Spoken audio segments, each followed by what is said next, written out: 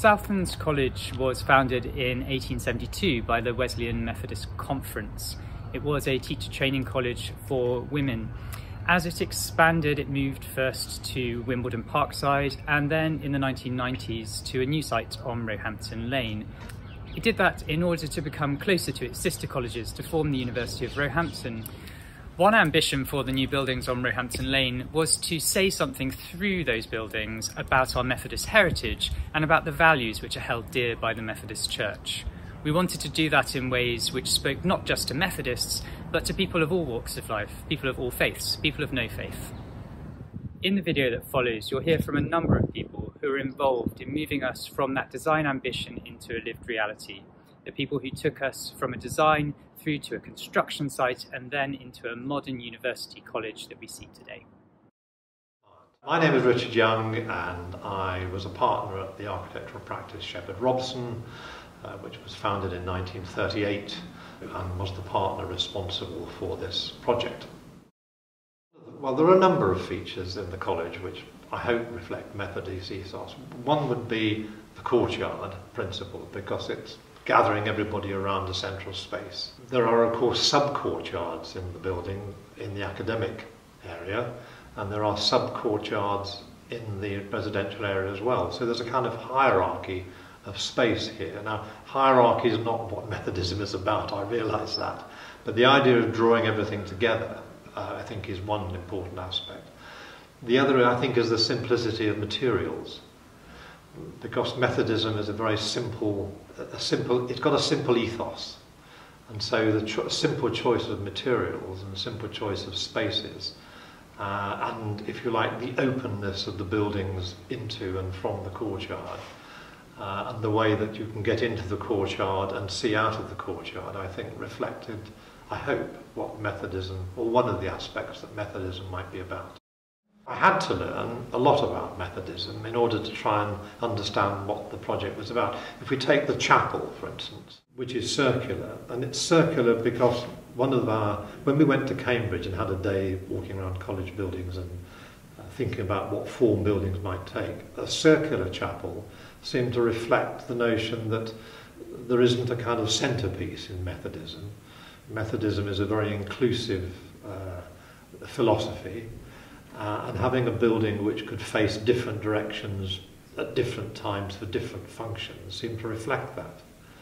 My name is Mike Lee, and I was, long ago, principal of Southlands College. I was very convinced that we had to take a quick decision, either to move or to stay, not to haper around.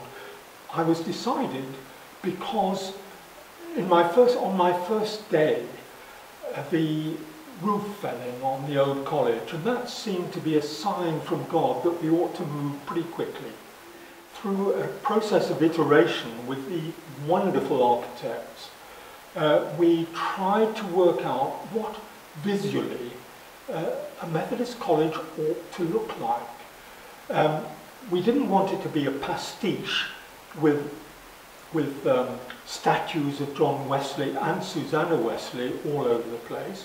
So we wanted to reflect in some other way, in an organic way. And this was where the architect, Shepherd Robson, and particularly Richard Young, were very, very important in the process.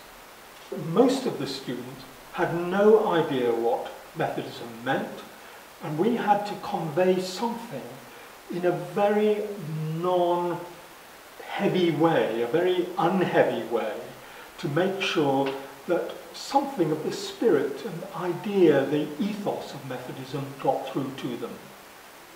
So we wanted something that was understated, if anything.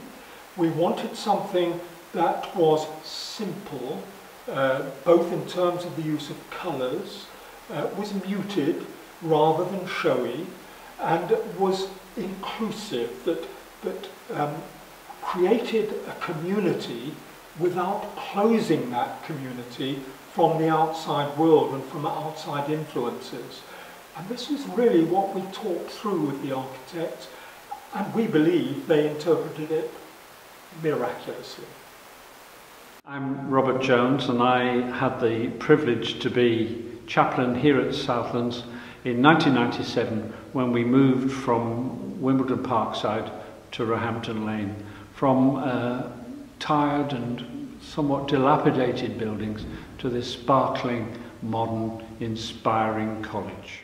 It's absolutely deliberate that the first thing you see as you enter the accommodation and teaching area is the chapel there, slightly to the left, and in a key position. It's there as a reminder of our heritage as a Methodist college, and it's there as an offer, a gift of a place of restoration and renewal, both physically and spiritually, in our tradition. This building is extraordinary, really. It's a work of art. To lay bricks in a circle is extremely difficult. It was built by two bricklayers who, at the end of their work, said to me, "This is the most wonderful work we've ever done." And they just do it very, very gradually. They lay a few layers of bricks and then let it settle, and then they lay some more a few days later. And I was here to watch it go up layer by layer, and to sense the commitment and the excitement of the chaps who actually were doing the very detailed and tremendous work. You can build the most brilliant buildings possible, but what is absolutely important is what you do with the community when you populate it. So we spent a lot of time when this was first opened just working hard at building community and valuing people. I hope the building would appeal to people whether they have faith or not. And if you like, that's one of the objectives of the building, because if it had been too overtly Methodist, the dilemma might then have been that it wasn't actually Methodist at all, because it would have been cutting out people who weren't necessarily adherent to the Methodist philosophy. So it had to be a building in which people, whoever they were and wherever they came from, would enjoy being part of.